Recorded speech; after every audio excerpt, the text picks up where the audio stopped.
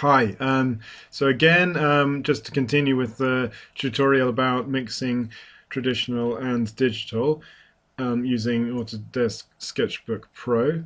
I'm just going to do another one just because I'm enjoying it and also so you can see yourself. So remember to add a layer again, and so this is your top layer with your image from your traditional drawing. So again, I'm going to add this drawing I did in Montreal in Canada and just position it.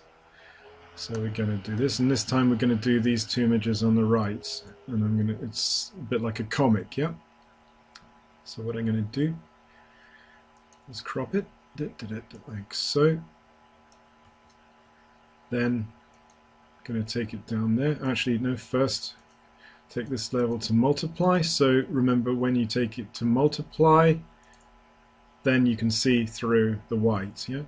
So let's take it to background.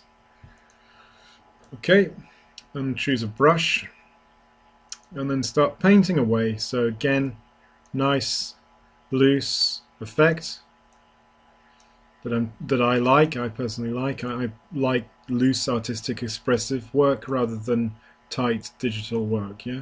At art college we were always, especially in the first year, we were always encouraged to be very loose, yeah?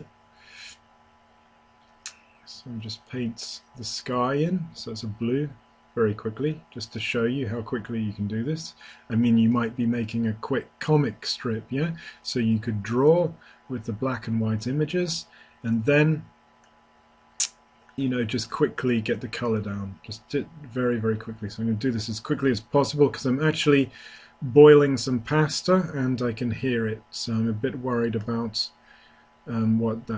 what might happen there. So okay, so I'm going to get this done quickly, right? So let's get as quickly as possible. So let's try and rub this out. Yeah, get the 3.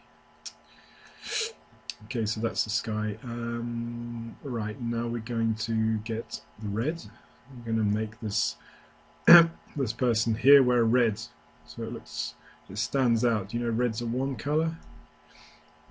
So stand out. It's quite interesting. And again, these look quite loose and almost like monoprints, yeah. So you could use it in a sort of an avant-garde comic or something like that. And then we've got the nice yellowy red lamppost color that I mentioned that you get in America or Canada even, because this is Canada, obviously, yeah.